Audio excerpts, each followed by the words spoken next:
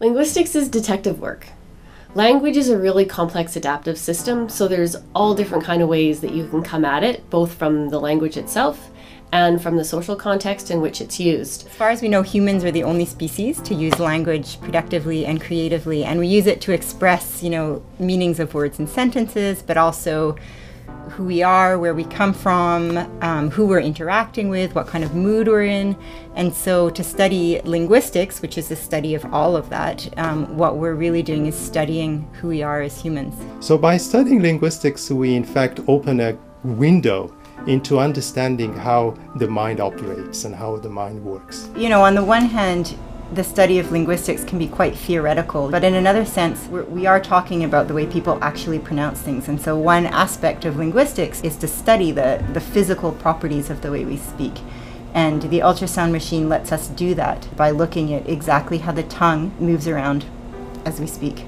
We have an undergraduate program, the Certificate in Aboriginal Language Revitalization, where students can learn basically how to become language activists in their communities and promote their languages.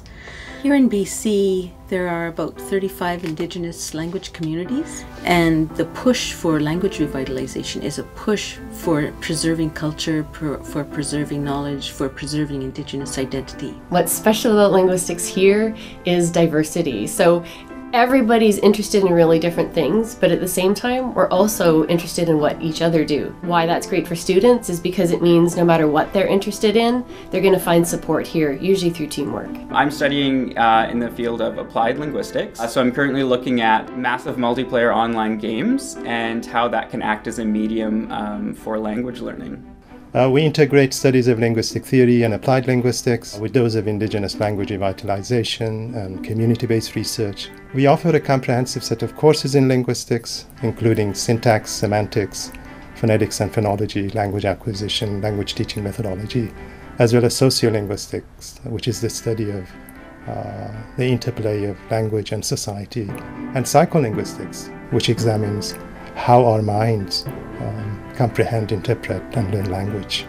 I think that a really special thing about the linguistics department at UVic is that it encourages its students to work together and form relationships and feel connected to a bigger community of people while you're learning.